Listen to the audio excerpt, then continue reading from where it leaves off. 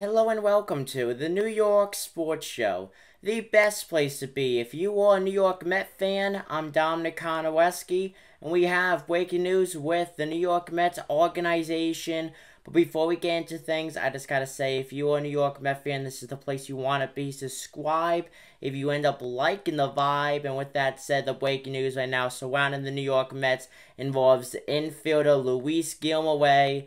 He went out in yesterday's game with an injury, going for an MRI earlier today. Well, it has revealed something that's going to keep him sidelined for about 4 to 6 weeks, and that injury is a moderate left groin strain. And it makes you wonder if the New York Mets are going to bring up Brett Baty now. He recently got promoted to the AAA Syracuse Mets. So far in 6 games, he's batting above 360 with the team. In 89 games in the minors, he was batting over 300 with 59 RBIs on the season.